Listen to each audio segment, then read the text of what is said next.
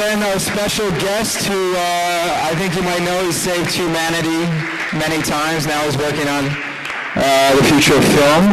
The host and film scholar Keanu Reeves is here. Oh, thank you guys. And then we'll do a Q&A right after these guys talk about the making of this film and whether it was shot on digital. All right. Well, thank you all for staying all the way to the end. Appreciate it. I don't know if you guys have any questions. Now would be the time to ask them. We can try to answer them. Why didn't you shoot on film? That's actually a good question. You know, we don't really cover documentaries at all. Basically covered, you know, Hollywood movies or movies that had the ability to sort of choose whatever they wanted. With a documentary like this that was low budget, it was a tiny crew. It was Keanu and I and a cameraman and a producer, you know, running around setting up camera really quickly and shooting folks like Wally, you know, unexpectedly for about 40 minutes and then moving somewhere else and shooting. And with film, I just don't think we would have been able to achieve that or shoot the long takes, which I think lent it sort of a kind of a conversational feel, you know, the way when Keanu's talking to people, they could really get into things and make them feel relaxed. And I don't know if we would have been able to do that with film. Congratulations. I can talk loud. It was amazing. I feel like it covered, I'm pretty familiar with the topic and I was like blown away by how thorough it was. Two questions. When did you, what was the period of shooting? Like when did it start time-wise, like 2006, 8, whatever? How long did it shoot? And then, do you feel like anything has changed because we're in such a rapidly changing landscape since you wrapped the film? How long did we start shooting? We started around end of summer, fall of 2010. And we stopped, I guess, about a year and it was about 18 months, I guess, when Chris Kenneally finally told me to stop interviewing people. With this topic, and it's so broad and it impacts in so many different areas, we had eventually to stop. And then a lot has changed. A lot has changed. Just in terms of dealing with the cameras that we speak about here, you know, there's been, you know, the Red Epic is out now, the Aries Studio camera is out now, and I guess just the development. To me, one of the things that I enjoy about your documentary, Chris, is that it covers this kind of we always looked at it as this kind of crossroads in time, you know, this revolution. Evolution, and looking back at, you know, what are we losing, what are we gaining, where are we now, where might we be going? And I think some of the things that are cool about this documentary is the questions it asks, like what is the new audience, what is the new projection, what is the new storytelling, and I guess that's kind of what you guys are doing here, you know, talking about that, living in that world. And I think, and that goes to digital distribution, you know, the different ways that we're seeing content now, and obviously how we're creating content. With documentaries, I mean, when we look back at these days, documentaries and different ways of the content that we're creating in such different narrative forms or old new ways, I guess. And I think just the expense and the availability of the tools. What, you know, in terms of the technology of film and digital, I think there's always going to be that and that, personally. But that evolution, you know, 4K, 60 frames, 120 frame, you know, all of that, color space and how that's developing is certainly coming along. And digital projections coming along, laser projectors are coming along. But I'll let Mr. Pfister talk about that. And the taste and how, you know, what. And I think also what I'm meeting with, I'm sorry I'm talking all of this, but just if we were having this conversation 2 years ago, it would be very different than what we're going to talk about today. It seems like the mindset or how we're dealing with what's changing, we've had some time with it now.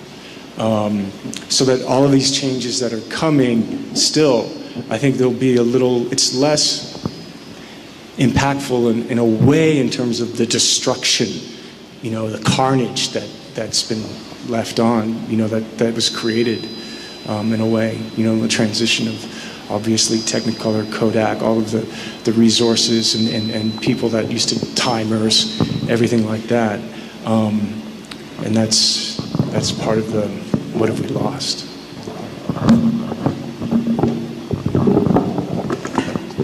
So Matrix was so revolutionary with CGI and digital. When you shot that, were you questioning it at the time?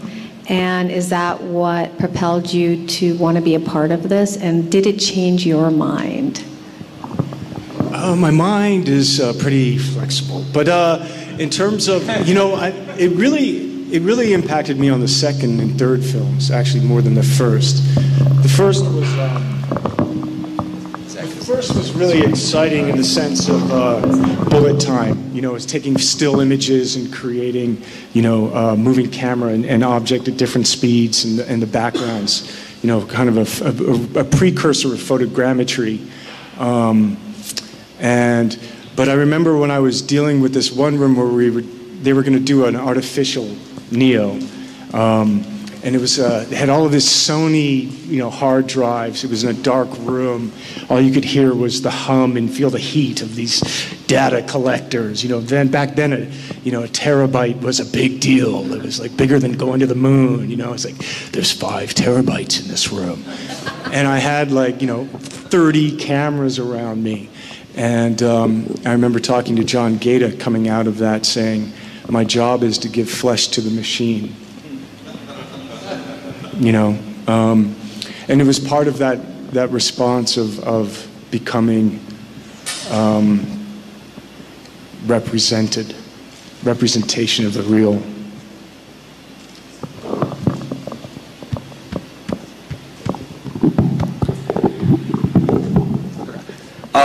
As far as Wally, you mentioned that you would be, and Christopher Nolan would be one of the last ones shooting on film, but with all the film makers and film stock specifically, you mentioned in the movie that the cameras were not being made anymore, but what about the fact that the film stock's not being made anymore? For how long though is what I'm wondering, because... As long as we keep shooting. Okay.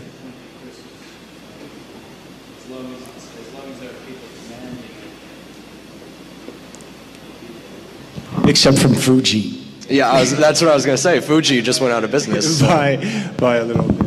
But it's getting harder and harder for filmmaking companies because a lot of their business was to make the actual prints at the very end, which go around to the theaters, and that's really going away. So now, if anything, they're only on the front end of the capture. So the business is getting smaller and smaller. So. Can you guys talk about how you came to decide to make this movie together and how that came about? Maybe this mic's better. Yeah, so we were working on a movie called Henry's Crime that Keanu was in and produced, and I was the post-production supervisor on it. So a lot of the discussions and questions and things that the doc covers were things Keanu and I were talking about kind of just day to day while we were working together, and he'd seen another documentary I made about competitive eating, which is much different than this.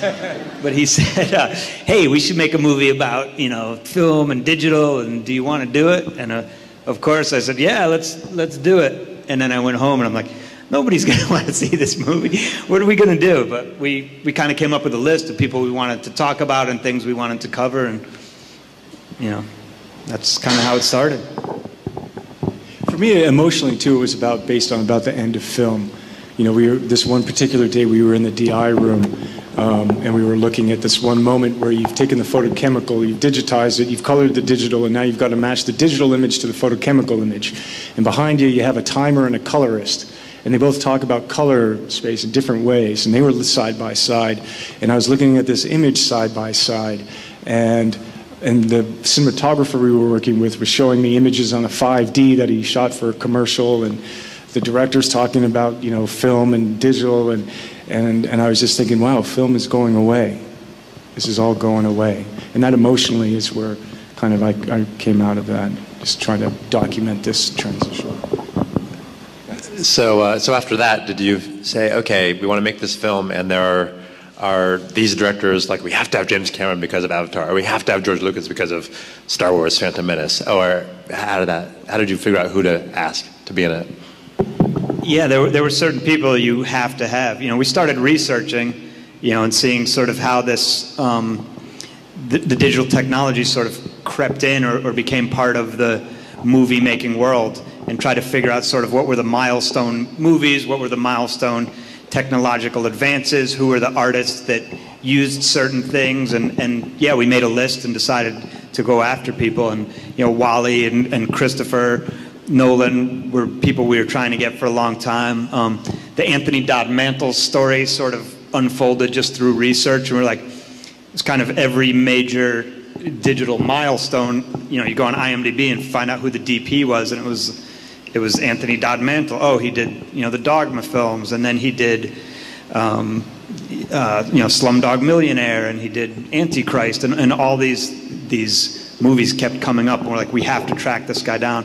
But one of the first shoots we did was at Camera Image, which is a film festival in Poland for cinematographers, and Wally and Storaro and Vilmos and all these huge icons of cinematography are just there, trapped in a little building with a blizzard outside, drinking vodka. So we bum rushed the festival.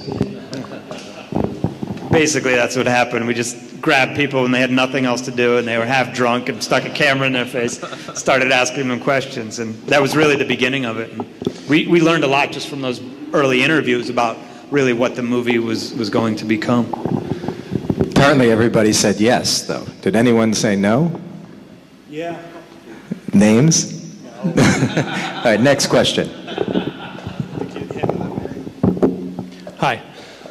One topic that occurs to me afterwards, and I'm sure everyone in here is a filmmaker, and one thing that perhaps was maybe you thought was out of the scope of the film itself, but if both of you could speak to it as far as the audience's reception, because I feel at the end of the day they're our boss.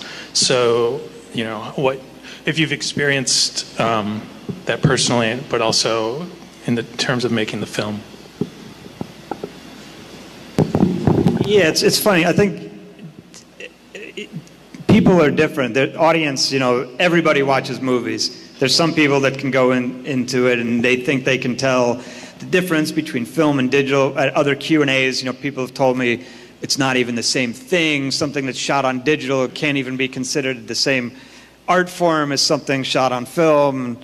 I don't think I would agree with that, but some people are very particular. Other people, I think they go to a movie and it's just the story and the actors, and maybe subconsciously they take in the visuals and things like that. But to me, I really think it's another tool, and I don't know if how much the audience can really tell what something has been shot on. Yeah, but even when we do Q&As and stuff, when we were talking to people, we would get that, like, we don't care.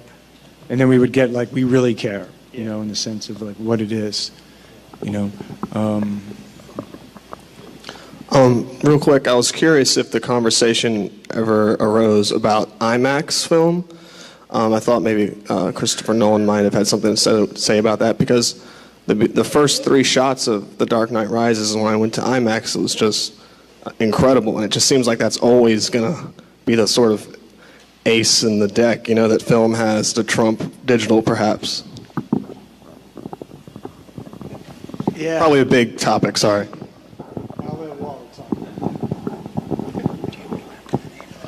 Yeah, I mean, absolutely, right now, absolutely. I think as sensor sizes change, I mean, texturally, and I don't know if you saw, a digital projection or a filmic photochemical. Yeah. There's so much. I mean, scope-wise, digital will definitely have bigger sensors and, all of that, and you'll get all of that. So, I don't think Lucy is actually here, and there are 3 seats left. What if we just bring the other guys up and join you? How about that? So we got Wally Pfister, a new up-and-comer. He's just about to direct his first film with this other up-and-comer named Johnny Depp, I think. Chris Robinson, one of the most prolific, amazing music video, commercial directors, filmmakers. Jay-Z, every favorite video you've ever seen. Rodney Charters, 2-time Emmy Award nominee, shoots Shameless, 24, directing as well now. Lucky to have them all. Next question.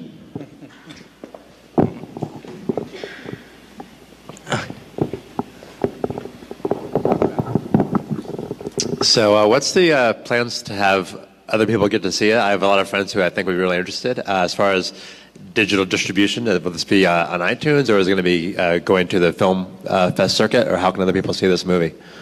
The movie, it's kind of gone through the film festivals, at least in the U.S. It's hitting a lot of foreign film festivals right now. It's kind of going on a tour of America. We already had a couple weeks in L.A., a couple weeks in New York. And it's on iTunes, it's on Amazon, it's on demand on your cable, and it's on Vudu, I believe. Not sure what that is, but it's on Vudu. So it's being digitally distributed. And so your friends can see it. All right, cool. Thanks. Well, you want to talk about that question about the IMAX? Hang on, so guys, you got a question? Yes. Or not?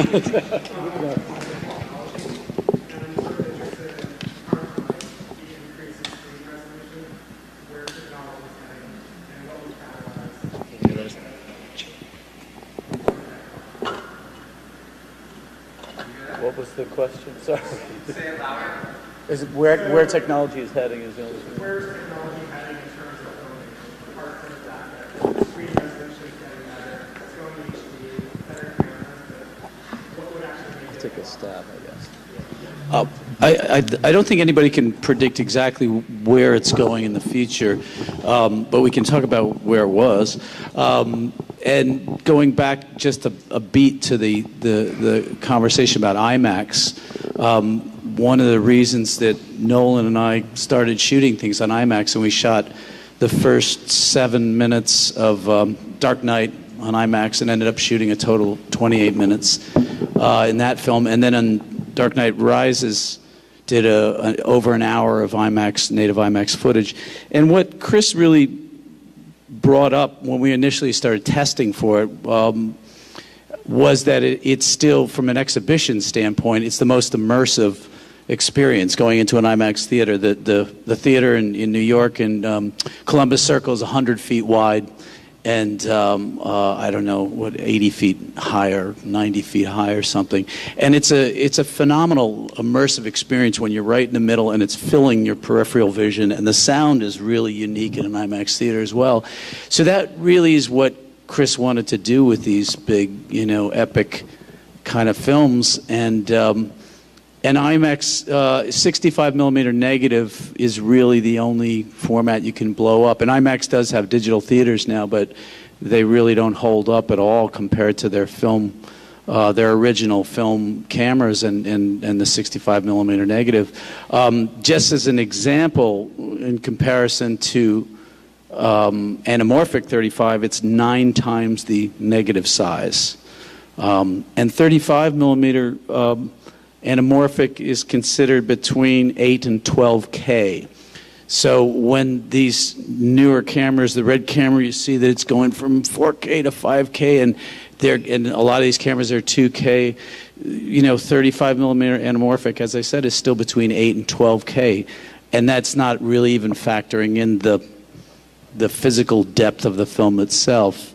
So it's not a matter of any kind of, a race, except that what we've always wanted before we caved to digital is to have it get up to our standards and to have it get to a level where we feel it does compete with film. And so in terms of where the future is headed, they've been trying to capture a resolution similar to film, you know, the last 20 or 30 years, so I would imagine they continue doing it. But it would be a real shame to see our film go away before they at least get equal to the resolution of film.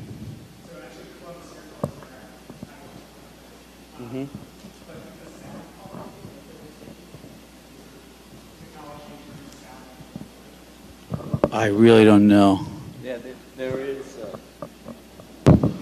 there is a new system from Dolby called Atmos, which is going to be released in a few cinemas with the screening of Life of Pi.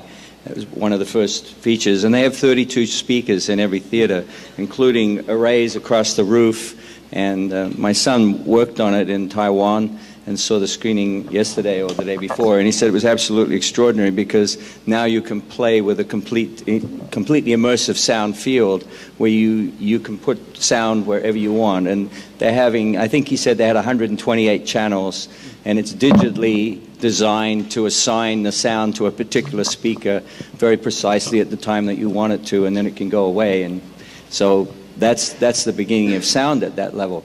One of the things we shot 24 on film right to the bitter end, despite Fox accusing me of costing them another $500,000 a year in film stock at the end of that season. I was glad we did, but it was a very, very sad moment when we closed the gate on the last roll, and most of us knew we'd probably never shoot film again. I don't think that's true of the whole crew, but I think for most of it probably is. But one of the things that I found about the digital transition was the way in which sharpness was perceived on the plane of the digital chip. There was no grace at all. And when you actually expose film to a negative emulsion, you're dealing with 3 layers, and there is this grace where focus can be in the red layer, and then it can shift to the other layer and so on. So a close-up has a generous amount of almost an organic quality about it because you're dealing with silver halide, and it's something that's chemical, and it's not as precise as the chip acquisition.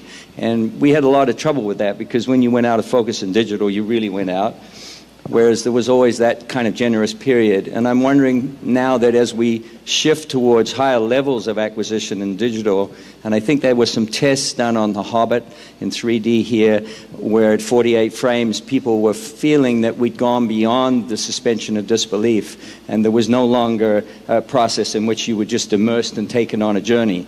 That in fact you were taken out of the journey, and they've had to rethink possibly, I don't know, the release is imminent, whether or not they've gone back to 24 frame distribution or whether there are going to be any 48 frame tests. And so all of that is in the future, and I think film still continues to give you that ability to lose yourself instantly, but I'm not so sure about the digital files. It's interesting now when you go to a film that was exposed on film and projected possibly on film, there are still a few theaters around. It's not as a satisfying experience as it is if it's a digital print. It's much more satisfying for me. I don't see the dirt, I don't see the waving. I can pretty well guarantee that the print is as it was last seen by the cinematographer and the color timer.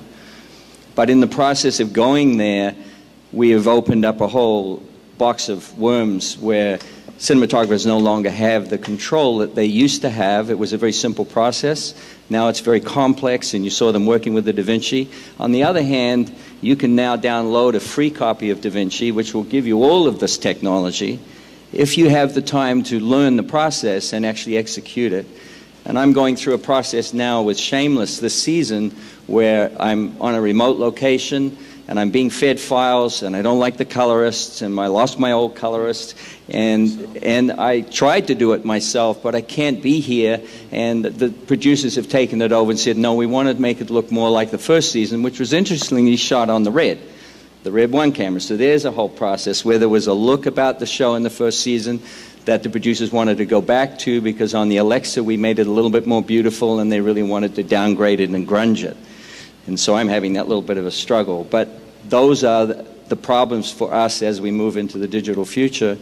And but anyhow, I've said enough. I'm just going to bring up Paul Corver to moderate a little bit. He's got a post-production company that does film and digital 4K theater, and is a perfect moderator. Chris, I was going to ask you, and you've done so much innovative work in your music videos. Did you start in film and are now using digital, or where do you stand? Yeah, we started in film, back when you just tried to get some 16 to shoot. I used to shoot everything. I still think I'm young and cool, but I used to shoot everything on like a VHS camera that my dad had. And I used to cut on a roller system. So it was videotape to videotape. And, then we got to 16. And once you get, our thing was once we get into feeling professional, all of us, and we've made it, is when we got to shoot 35 for the first time. So, for 15 years I've shot 35. So much so that every treatment that I wrote, every job I had a pat paragraph at the end that said, we will shoot in 35 millimeter for crisp, clear, beautiful images. Like it almost became a joke with the commissioners that they knew what the last paragraph would say. But, I'm like in the Wally school, and, basically all my producers are like, it will cost us $10,000 more to shoot 35. But there's a whole post-production way of doing things that takes time and it takes money. So it does cost a little bit more to shoot film, and I think it's worth it. But it's a bit of a misnomer as well, because we have shot film for 100 years, and they got it dialed in, and everybody knows it. From the guy in the lab to the guy who's shipping your stuff out to, Dave Hussey at Company 3, and there's a bit of a ballet to it. We shoot, we come back from whatever location, we know we're going to go set at Company 3 and eat Bay Cities and talk about it and give it a certain look, and maybe the idea we had on set is different, and you had a lot of leeway in that film. We had a lot of ability. Obviously it's what we started out to do, is what we, is what the goal was, but sometimes you found some magic that, for me, you lose a little bit once you get into the red, because my DP was like a red disciple. So we went there, and I experimented with red, and then the Alexa. So now the DPs are swearing by Alexas, and I use both of them. And Alexa costs a little bit more to use than the red.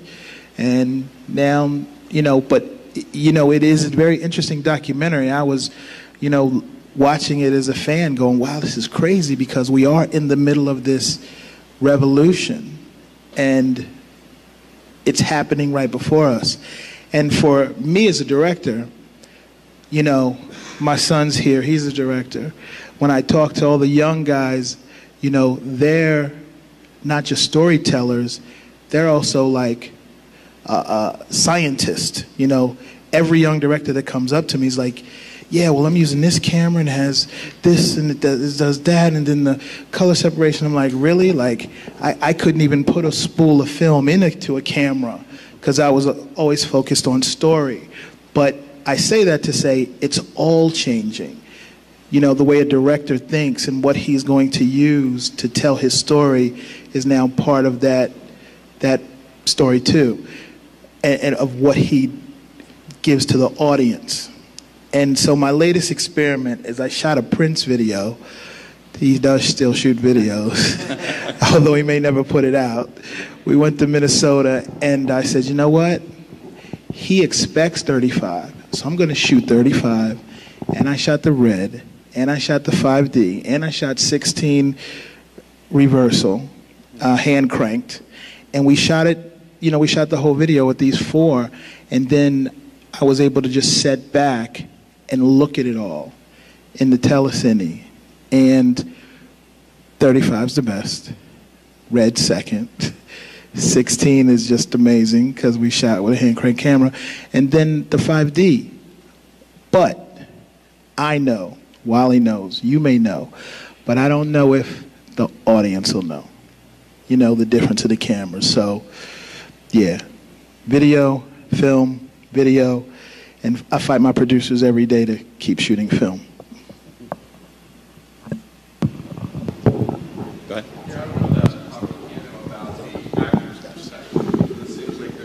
Two advantages. I thought it was interesting that John Malkovich was saying, you know, I get so bored on the set, can't we go, right? And then Robert Downey Jr. is like, man, I'm so tired, they keep working me, keep working me. From your perspective, and maybe other actors' perspective, what are the advantages and what are the disadvantages? And again, not to go on about it, it seems like with film, the fact that it's precious, you would stop, and maybe the director is a little bit more hard-targeted about his direction.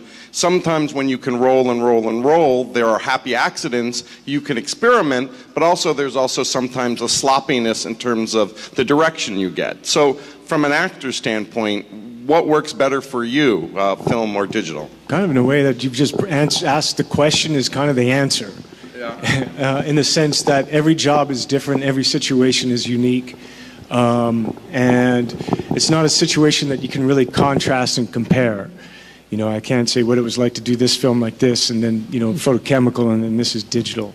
It really depends, because, you know, as Rick Linklater says, if you want to adopt a discipline to a digital floor, you can, or not. But it really is just the rhythm. You know, it's just the rhythm of when you have to change. I mean, you end up in that same spot sometimes in digital too, you know, because after 20 whatever minutes or 40 whatever minutes, you're like, okay, well, I just want to get. No, we have to change the card, the disc, the tape, So you still end up there once in a while, you know, which is just the movie gods kind of giving it to you. So I think it doesn't. Yeah, I mean, because you also have, you know, you can just shoot film too. You know, you can just go outside and just turn the camera on, which is great, right? It's a battery, a camera, and you're going, you're off. And so there's not really anything kind of set. I mean, I think really it's just the difference if you've been experienced in them. If you walk onto a set that, you know, I'm sure some of the sets on Inception took some time to light. And, you know, but if you're used to that and then you go to a digital set, you might go, wow, this is really different. The rhythm's different, you know, waiting differently, might feel different to you. But then once it starts going, the process, other than the time, would just be up to the story and the filmmakers and what's happening. But to me, I have a little nostalgia, so I come, you know, I really love that moment when you walk onto, you know, just like, you know, flag heaven, and at the time, and you've got this moment, a different kind of moment, you know, when you walk onto on that certain scale of filmmaking, that's just amazing. It's really. Yeah, it's a 2-minute drill, but sometimes not. I mean, that can become an all-day 2-minute drill, you know? I mean, it might be, you know, get it until you're done. It really depends on the scale of the production. You know, because you can still, you know, there's those stories, you know, they shot, you know, 1 million feet of film in 2 days, you know, 10,000, you know, take after take, you know, so you still get that, you know, sometimes. But that's the only thing, it's just that thing of, there is a difference between walking on the floor in a green room, you know, and you're going to pretend and you got to do that, to like when you walk in and you're seeing all of the layering, the texturing, the track, the size of it coming in, you know, and you're right in there and you're ready to go and it's live and, you know, someone says action. I don't know if you get that as much. That's a difference. I just wanted to comment on the different tools for different things. When I see the most impressive, you know, duo that's doing the digital work that I see up there is Anthony Dodd Mantle, who's a friend of mine, and Danny Boyle, who are really using that technology for something that film can't do. When you hear Anthony talk about taking that small camera, running through the streets and getting shots that you can't get with your 35mm camera, your IMAX camera, and they're using it for a specific purpose, just as Nolan and I are using IMAX for a specific purpose. We want that high resolution to draw the audience in, and that what, you know, Anthony and you know, Danny were going for is that intense, visceral sort of experience that only a small camera can give you. And Anthony's fascinating in that way, and he shot film for many years as well, and he's not sworn off film. He's made a name for himself doing this sort of thing in Slumdog Millionaire and in 127 Hours as well. So it's a very specific tool for a very specific thing. What bothers me is when it's trying to compete with a film camera, and we're trying to as they said with the Panavision camera, you know, Fincher's not wrong at all. You know, they just try to make it look like a Panavision film camera by making the hard drive on the top, and that's kind of silly, and that's what turns off a filmmaker like Fincher in that situation. Can we hear from someone that hasn't spoken yet? Hi. My question was about I've always been really interested in the editing process in general, and just the fact that it seems like now, you know, if you think about it like a relay race, and you've got like the first leg, second leg, third leg, and it gets to the editor, and all of a sudden, like, the editor has so much material to comb through. Do you think that it's sometimes affects the quality?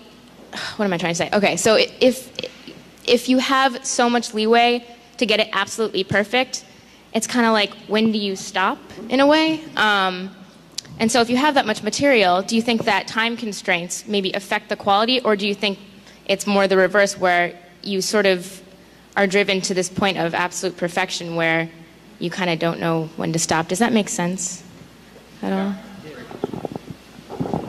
Yeah, well, it definitely makes sense to me. Well, I don't think your producers are ever going to let you go over a certain amount of time. So whatever you're shooting, you want to make your day.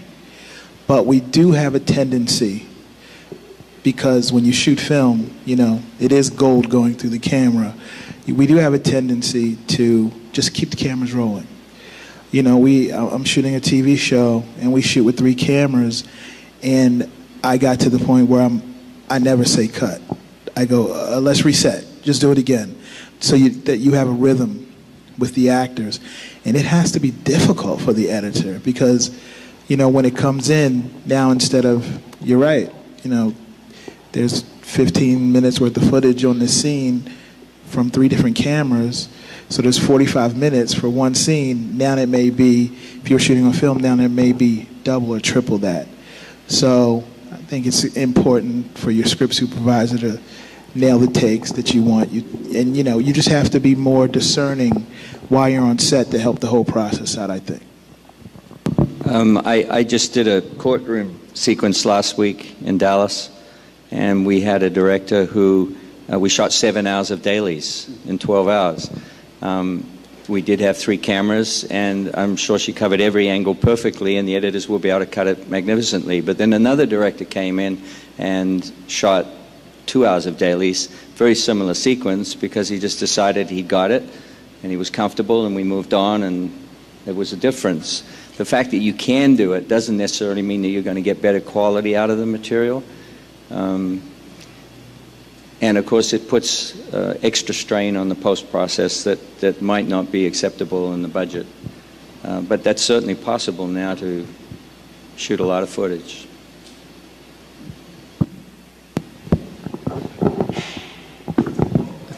Go ahead. Over the course of shooting side by side, how did your expectations change in terms of the reaction you expect from those you were shooting?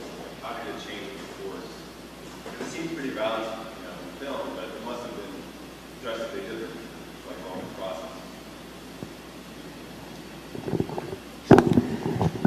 I mean, when we first started interviewing people, we really didn't know what the reactions were going to be. And I think in my mind, I kind of thought it was going to break down, at least, you know, generationally, or people who had a lot of experience shooting on film were going to really dig in their heels, or young people were going to say, you know, forget about film, I can take 5D and you know, shoot for days for free. And pretty much right off the bat, it didn't break down like that. And that was a surprise to me. Like Michael Chapman, who Keanu interviewed, who shot, shot Raging Bull. He's like, I don't care what you can do with film. What can I do with my digital? I'm like, so you said, so have you shot a lot of digital? I've never shot digital. He'd never shot digital, but he kind of didn't care. He didn't have nostalgia for film. He was just ready to, move on to the next thing. And then we interviewed a lot of young people who were, hadn't shot a lot of film, but really wanted that opportunity and really liked the way it looked. So it had more to do with just someone's personality, I think, rather than their experience or their age or something like that. How did it end up? Would you say it was 60-40 or, in which direction? It was like 99 Wally. No. I'm just kidding. It was, I'm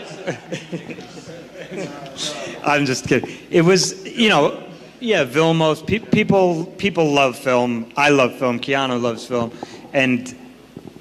But I think what a lot of people think is that it's inevitable that digital is taking a bigger chunk out of the market. And if you kind of want to go forward, especially if you're at a certain level of filmmaking or starting out, you kind of have to get on the bandwagon, or at least understand what's going on. And these guys are smart, really smart, open-minded, great artists, and really they're just looking for the best thing that they can use to tell a story and make an image. And I think what kind of inspired me watching it was how much all these guys actually cared about the image. They weren't about to just jump over to digital and say, so what? Okay, here's the new thing. Let me use this. They're really concerned to make this new technology hopefully be as good as film, and they're not just going to let it go. And seeing that people cared that much, I don't know, it kind of made me feel good about the future and where we're going. Did anybody care more than Wally? Probably not. The only thing I was going to say is that I do continue to argue, and Nolan does as well, that there is an effect on the audience, and that there's something in there. When I talk about the one, I can't believe you made me look as smart as I'm not very smart. But when I talk about wanting to overexpose the film by 5 or 6 stops and still seeing something in there, underexposing it by the same range and having something in there, you're playing in the subtleties there, and whether or not most of the audience cares about it, whether or not they care whether the projector's dark or not, even if 5% of them care, that's sort of the standard that we have to hold up to. And that's how Chris have always felt. And I've always felt if they're paying, $18 to see it at the ArcLight, it's our job to put it up there in the best way. And for me, that gives me an enormous creative tool. If there's something in the storytelling that I'm enhancing and supporting by still having a fragment of an image when it's 6 stops overexposed, then that's a subtlety that might affect somebody in the audience. Wayne Fetterman. First of all, this reminded me very much of that movie, Visions of Light. Did you see that movie, and did that inform this project at all? Yeah, I had seen it. I'd seen it years ago, and of course, when we started out to make this, I thought of that and remembered how much I enjoyed it. I think this is ours is pretty different. Well, there were some of the same players, and also I had a question about the licensing of the film clips. Was that a problem, or was that a thing, or? Well, I'll finish the first question. So. Yeah, Visions of Light is a great movie, an inspiring movie, and I love it, and I'll watch it again and again. And this does have the same players and similarities in that we interviewed a lot of DPs, but I think we took it a little bit further even in interviewing colorists and color timers and editors, and kind of take anyone who was involved in the image at all, which is kind of what is a little bit different, or a lot different about the digital age now. So many other people can possibly have access to manipulate and change the look of it. And that's was there digital when that film was made? When the Visions of Light? Was that all film? I don't know. That was in the. It was shot on film. Yeah, it was probably. Yeah, they didn't even discuss digital. I don't think. Yeah. How about our video guy, our in-house shooter? So my question, and it all relates relates back to an episode of House on television. The advent of these digital cameras, like the GoPro and some of these great small cameras that are coming out, allow you to start shooting in places where you can't get these huge life-size style cameras inside the place. I shoot a lot of extreme sports. Being able to put all these great little cameras everywhere, you could throw them into a pit of fire and get them out if you're lucky and get them out in time, but you can get these great shots. How does that play into your level of vision when you're going to, set up shots now that you can, do 25 little digicams to get those shots out?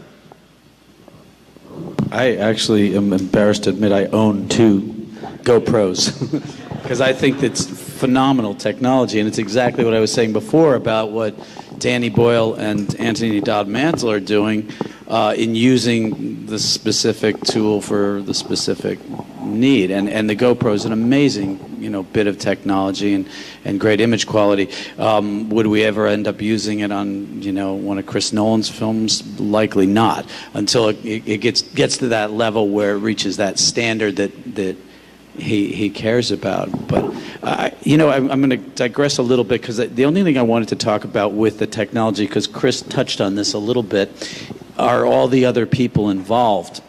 And David, I think, said something about, the mystery that cinematographers had about the image, everything else. That was an important element for us, because that was part of the respect that we got for collaborators as artists. And you can tell by hearing George Lucas that he's not really interested in that kind of collaboration. He wants to tell the DP how much backlight to put on somebody. And that's never how my relationship worked with Chris Nolan or any of the other directors that I work with over the years. They would come to you for your expertise. So it is a little bit scary even to have the colorist up there going, well, I can do this and I can do that, I can do that. Well, you notice she was alone in the room. The vision of that film belongs to the director and secondarily the cinematographer. It's the director's choice and the cinematographer's job to do that. And then all the technicians work below us. It is a very structured military system in the way that it needs to work. There has to be a hierarchy, and the director is king. He's the king storyteller, and then the people around him fall in. So when you add in so many more voices, the opportunity that perhaps the people that own the material, the studio, who don't really know what they're doing with the visuals, can change that anytime they want. And it does get a little scary for us purely as artists. We don't own the material, but we put that stamp on the screen where there's a very particular way that we're exposing that negative to put it up on the screen. And I'd rather just have it left alone once the director signs off on that image, and not have 10 other people telling you what they can do power windows on and alter. There's one other component in that that's a little concerning to me with technology in general, and far more as a consumer than as a filmmaker, but is our dependency on all these systems. And one of the difficult things that theatrical exhibition is facing right now is the dependency that these companies are going to place on them. That film projector had that bulb that you would change every 6 months to a year, whatever it was. But now you have these electronics companies putting those projectors in there and going, oh yeah, you're going to need that new software in January, or else your projector's not going to work. Nobody's going to come to your theater. And it is scaring the hell out of exhibitors. It's becoming a really large threat. My own personal experience in this is I have 2 Blu-ray players at home, and they both don't work now. And I put the disc in and it spins forever, and it just sits. I've been told that I need to upgrade the software in order to play a disc on the machine. That kind of enslavement infuriates me. Okay. So I think that's a danger. As somebody did mention, that piece of film, once that piece of film is authored, all you have to do is hold it up to a light. And I don't have to continuously pay Sony for the bulb in that light every time I want to hold it up against it. or Apple for that matter. Such a great point. Just, I'm going to hand it to Paul, but you know, the GoPro question brings up, why can't, does it have to be one or the other? Is there any reason that these are just tools, storytelling tools, and why can't you, when you really want to immerse somebody emotionally, you use the film, and then you get it close enough so that you can, you know, use the GoPro to get to another emotion that you wouldn't be able to get to with a film camera, and why can't we use both as tools? Why does it have to be one or the other? Or does it?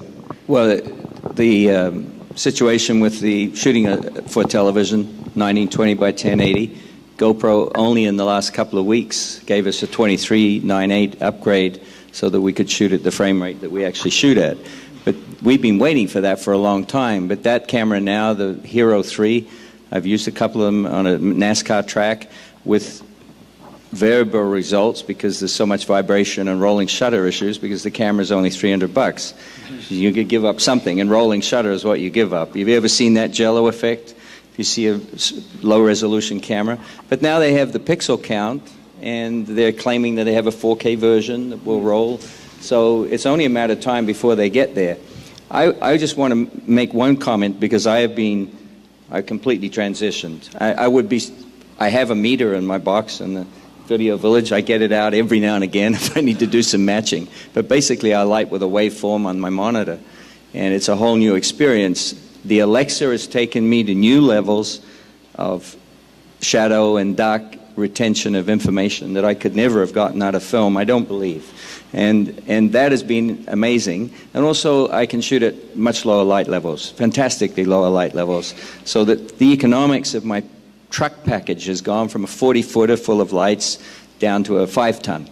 And we really feel that we could probably get away with a Sprinter van, but I do carry one 24,000-watt soft sun, just because we like big lights sometimes. But most of my shooting is done with LEDs with battery lights now, 1x1 light panels, and they are effectively very powerful lights because I'm working at 1- and 2-foot candles.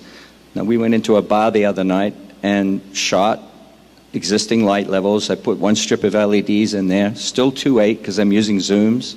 And I think I went to 1600 ISO, and there's no way I could have done that in film. Now, Wally on prime lenses would go to 1.3 or 1.4 and probably get the same results, but at the speed of television, you can't really shoot prime lenses, so I have to work it for 2.8. But so dynamic range has now come of age, I think, in digital, and will only get better. Ariflex are probably going to release a 4K camera next at NAB. And Red is there, although I don't believe they have the same level of dynamic range. They certainly have resolution, so it's exciting times. I wanted to make a couple of comments. I'm, first of all, just really honored to be even sitting on this chair on the side with you guys. I think the reason that Chris invited me to moderate tonight is the post-production company I run called Cinelicious, we're one of the few new post companies that chose to heavily invest in film. That doesn't mean we only do film, we do digital really well, but it puts us at the center of the conversation a lot with producers who are trying to decide if they're going to shoot on film or on digital. And I just wanted to speak for a quick moment to some of the indie people who may be in the crowd. We do a lot of independent film. There's a perception that film is really expensive. And it's gotten cheaper and cheaper and cheaper. I don't know if, I'm not the stock itself, the stock somewhat, but camera departments are willing to rent film cheaper. Scanners have come along, they're 20 to 30 times faster in some cases in 4K mode than they used to be, certain ones are. There's a interesting statistic from Sundance, because this kind of speaks to what you were saying, Wally, about does film impact people differently. Sundance this last year, there was 110 movies submitted, and only 5% of them were shot on film. But out of that 5%, they won 100% of the awards in the dramatic competition for US and world competitions, and both cinematography awards. Now, I'm not saying at all that those films were won because they were shot on film, but did it help? And so if you're an indie producer, I mean, I don't know what the cost for us that we've been going. We have a Susan Sarandon movie going through right now on They're Super giving 16. It's everything like, away. They're it's a giving $600,000 movie shooting on film. We have another one that's $400,000 shooting on film. The numbers that I've seen in production, it's about 20%. So I'd love to hear from the audience if people are shooting on film or if they're shooting Beast on of digital. the Southern Wild was shot on film too. Yeah, it was wasn't shot. No, that's the one that I was referring to. Right, Yeah. right. Yeah. The great thing that I've noticed now, because we're going to do my film on film, big surprise, but is that these companies are just giving the equipment away. Panavision's giving them away dirt cheap. Yeah. IMAX offered me free cameras to do portions of my film on IMAX. The stock is definitely getting cheaper and cheaper. So maybe there will be these opportunities for people to explore it who otherwise didn't think they could afford to, and give people a chance to try it. I'm certain if you're teetering on the edge and not sure whether it's intimidating to think about shooting film, I would just talk to the folks at Kodak and Panavision, and as they claw for their last desperate grasp in the market, I'm sure they'll help you out.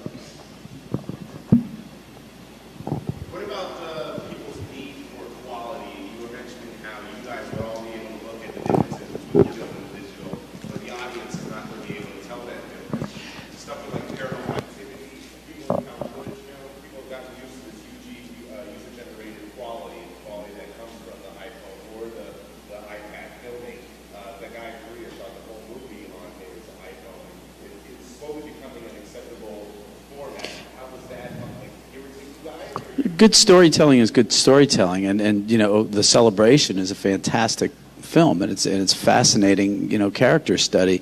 So I think that in a strange way, if you're doing what I was doing in cinematography and working, of course, it's part of the storytelling.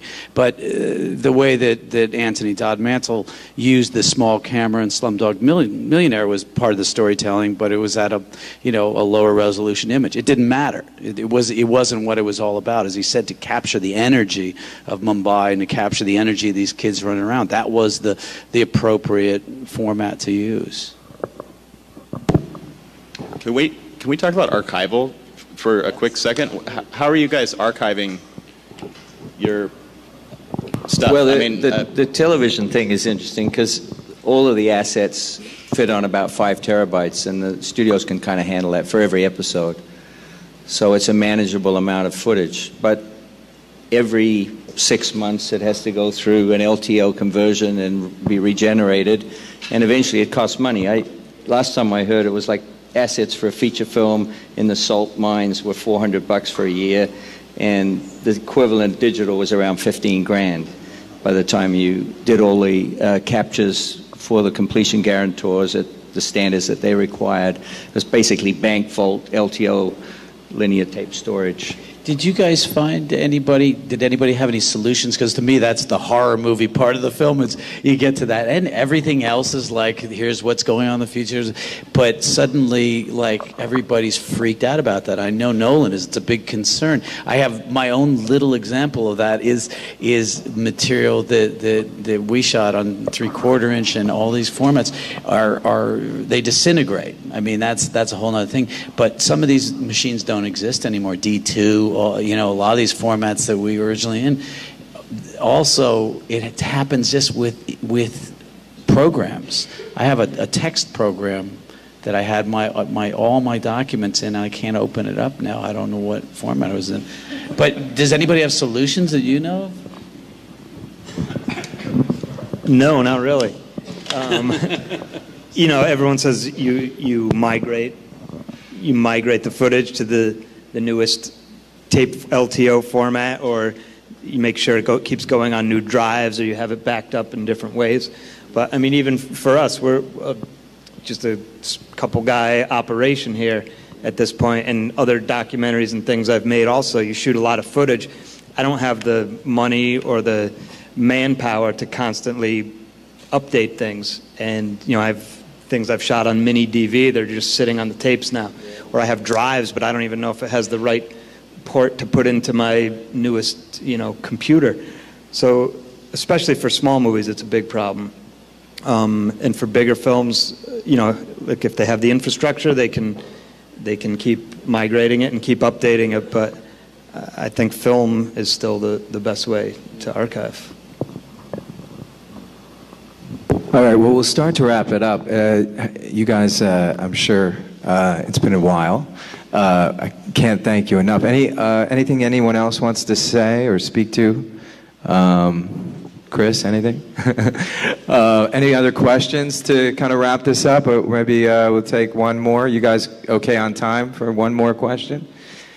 All right. Here. Meet me halfway. I'm just curious that if you guys were coming up now, would you still be into it? Would you still have the same passion for making films? I mean, if you're coming up in the digital age. I do. No, for shooting at all, the whole experience.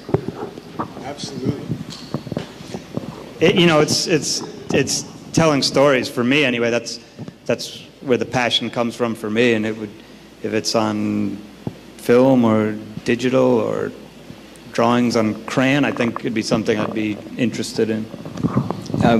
The process of telling stories in whatever digital or film is very similar.